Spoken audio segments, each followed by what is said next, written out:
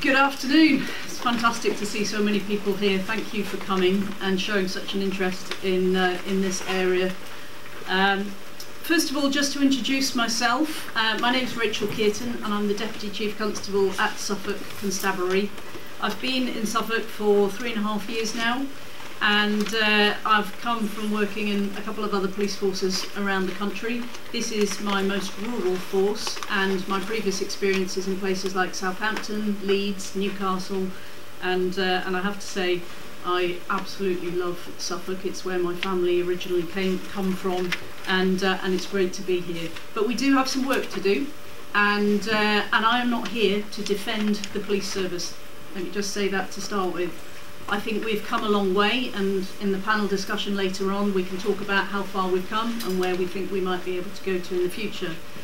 But my 15 or 20 minutes, no, probably more like 10 or 15 minutes, is intended to explain what we do at the moment, to touch a little bit on where we have been and why we're where we are now, but also to flag up where I think we might be able to move to with the help of communities and other partners across the county. The first point that I think I really need to stress is everything that you've heard about until the last couple of minutes today has been about a national picture and predominantly, largely London-centric. We do things differently in Suffolk, and I'd like you to bear that in mind. The most important thing about that is that, I mean, from my perspective, I work in Suffolk. I appreciate that everybody, myself included, we travel, and we probably all go at some stage to London or other rural, urban areas, so we want to know that we're safe and we're going to be treated correctly with dignity and respect wherever we go in the country. That's really important in this discussion. But what I can actually influence, and what I think we can influence with partners in Suffolk, is what I think we will be able to do to move forward this debate and actually make a difference. Because let's face it, we've probably all had conversations about this subject area over a number of years, and what I would really like to do during my time working for the communities of Suffolk is to let's take a positive step forward of action as opposed to the conversations that we've all had in the past. Let's actually do something to make a difference. So I'd like to start with a couple of points, key messages. There are no targets for stop and search in Suffolk Police. I just want to put that out there so that that is understood. We don't work to a quota, we don't work to arrest rates, we don't work to specific targets. In fact, if anything, our performance focus has moved away from quantitative number crunching to much more about quality feedback, and I will talk later on about some of the quality feedback that we get around stop and search. Secondly, we only support the use of stop and search when there's reasonable grounds for that stop and search. Huge amount, large majority of that reasonable grounds comes from the community themselves. So we get that information fed into us through various different sources, and it is on the back of that intelligence and information that we can form grounds in order to use stop and search. And as I said, I want to just explain the processes to yourselves during this next few minutes. And the last one is very much about that transparency and scrutiny, which is very much why I and some of my colleagues are here today, but we've got those firm connections with ISCRE, we've got external scrutiny, we've got internal scrutiny, and that very much is the way that I think that we can move forward, and I'll talk more about scrutiny later on. You won't be able to see the numbers here, but it's just to show that trend, and you've seen that earlier, so I won't spend too much talking about the facts and figures here. It has risen. The introduction, this here is the introduction of the best use of stop and search, which we've just heard about, and we have seen a reduction in the number of stop searches that have been conducted across Suffolk. This is what the HMIC said about Suffolk Police. For those of you that are aware, HMIC is the inspectorate body. It stands for Her Majesty's Inspectorate of Constabulary. They also now inspect the Fire and Rescue Service, so it's actually nowadays HMIC FRS, and it's like Ofsted. It's like other inspectorate bodies that you'll be aware of and that you'll have come across. They're independent. They come into police forces across the country. So there are 43 different police forces across England and Wales. Suffolk is just one of those. and they looked at what we do, and we get compared alongside places like the Metropolitan Police, and they have deemed the police force in Suffolk to be good at keeping people safe and reducing crime. And the comment there highlighted about the use of coercive powers and the importance of ensuring any learning from this is fed back into improving the workforce training. Effective external scrutiny is provided through public meetings. We've been held up in Suffolk as having a good model that other police forces want to come and see. We have been able to advise other police forces around the country about the good relationship that we have with the communities in order to provide that scrutiny and oversight. I actually have a copy of this slide, which I want to hand out, on the website of Suffolk Police, and if I could ask you just to pass those around if anybody is interested to take one. I can appreciate under these light conditions you can't read it. It's actually more important to say this is what is produced that is circulated internally, and as I say externally as well through our website, to the whole of the organisation on a regular basis to explain what we are, where we currently are with stop and search. You can see the degree with which the facts and the statistics are broken down.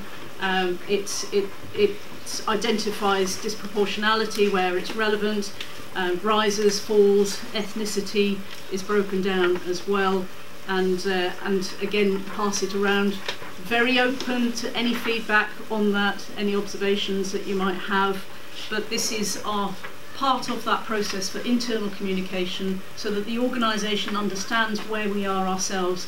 In Suffolk Police there are 1,100 police officers, and with the police staff and also the volunteers that we have, special constables, police staff volunteers, we have more than 2,000 people engaged in policing within the county of Suffolk. So it's really important to get that message out to Lowestoft, to Bury St Edmunds, to Ipswich, to the rural areas, and so that people across the board understand what's happening in their area and can have that feedback and learning as an ongoing process. We've got here the total searches by way of ethnicity and no further action, and I will go on to talk about, just briefly, because my time is getting short, about what no further action means in terms of the arrest rates. But first of all, I just want to focus on those progress highlights of where we have come from. I've mentioned the HMIC report around stop and search, where we don't have those targets set. We are regarded externally by the inspectorate as being open and transparent. That publication of statistics and the action plan around where we want to move to with our training. Suffolk was one of the very first police forces to introduce the best use of stop and search. One of the best advantages of being a smaller force that I can appreciate, having worked in much larger police forces across the country, is actually rolling out change and education and learning and development in Suffolk is a lot more straightforward than trying to do that with somewhere like the size of the Metropolitan Police. The culture is very, very embedded within local communities. Our staff are drawn from local villages and towns. It is their own relatives, people, friends, and so on, who are those that are being subjected to stop search and other policing processes. So it's really, the force is very well connected into local communities. That's not always the case, particularly within urban areas, and so we use that to our advantage, but we also get that regular feedback from our communities as well through that. So we're one of the earliest adopters, and technology. I just want to put a couple of points around technology. Yes, we do have body-worn video in Suffolk Police. I do believe probably most police forces have it around the country now. We were one of the later ones, and we adopted with caution, but now the frontline response police officers that you will see in uniform have that body-worn video, and there are those restrictions that Katrina has already mentioned around how long that data can be kept. I just want to say we don't use fingerprint recognition in this county area, and we don't also have facial recognition in this county area. at the moment. So that's where we are with our technology. It'll be interesting to see how it's developed further across the country. I'm not saying that that isn't something that we might consider as time goes on, but as our approach was cautious with the body-worn video, our approach will be cautious with the technology. What is right for London is not necessarily right for Suffolk, and we do what we feel is right for our communities, and we do that within the feedback and the consultation processes that we have as well. Just moving on, we don't have cannabis-only searches, which were mentioned earlier. Part of the external scrutiny picks that up if it has been written down and recorded as it's only the smell or the sight or the belief of cannabis. That is not a justified search, and that will be overturned and fed back to the individual if that has been carried out, and that is very firmly embedded within the development and learning programme that we have. Other opportunities, lots to mention here, they're on there. We do make sure that if there's, and I've got my warning there, so we'll have ride-along opportunities. I just want to let everybody in the room know that you have the opportunity, it's there on the website, to contact the police, and we open our doors to say, come on, sit in a car, come along with us, see what a stop and search is like. I had wanted to bring some body-worn video clip for you to see what a stop and search is like for those in the room that haven't had that experience. It isn't actually, I would argue, an easy process to use. One of the reasons I couldn't bring that is because most stop and searches take actually a significant amount of time to conduct. So if I spent all of my time now, I would have used up my whole 10 or 15 minutes just by showing one body-worn video clip. That's the amount of time and effort and approach that Suffolk Police put into the procedure. I'm not saying it's perfect. Again, go back to my opening statement. I'm not being defensive here, but I am saying that we do put the time and effort into this, and I do passionately want to ensure that we get it right. But I just put that ride-along opportunity, do take it up. It's a great opportunity just to see what we do, and we're very open to that. You can read the other ones there for yourselves. I've mentioned the audit regime. We have the external scrutiny through ISCRE, but we also have an internal scrutiny process. And the last comment there is that to audit 4 stop searches per month, that is, every inspector in the whole of the county is required to audit at least 4 stop searches per month, and that equates to 48% of all forms. So we have a very high expectation of supervisors to give that oversight, and then they are the ones that work directly with their staff and can feed back immediately if something is not going as it should be. That is just to say that's part of our training package that is being developed for supervisors at the moment. I want to just finish with the last point in my last few minutes around some of the disproportionality debate that we've had so far. There are a number of reasons, and we could probably spend a whole day, if not longer, talking about how disproportionality is reflected in some of the actions and figures that we've seen today and actions of police. A couple of things that I just want to throw out, and we'll debate later in the panel session hopefully, is the police will get our information, as I've said, on reasonable grounds from communities. We're not the moral police that police the bias that may or may not exist in communities. So if we have some people contacted, oh well, you know, black guy down there must be dealing drugs. Now, I'm not saying we would act on that, but at the same time, if we have information coming in, we have to treat it in the spirit in which it's been given, and we look into that to see whether we believe it, whether there's supporting information or not. Now, we have to ask those questions. Why do you think they're suspicious? What is it? Give me something more.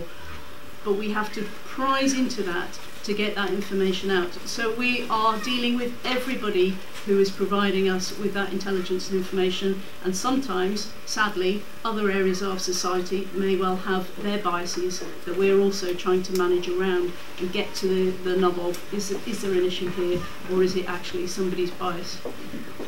The last point I'll end up on is The police are an enforcement arm of society. That's the role. Sadly, we are called upon to carry out that role, but we are one of many, many partners. I've already talked about the really positive experience that I have felt in my 3.5 years in Suffolk, working alongside the council, alongside NHS, charity work, some of the big private companies, but we are all engaged in how we serve and provide services to the communities of Suffolk.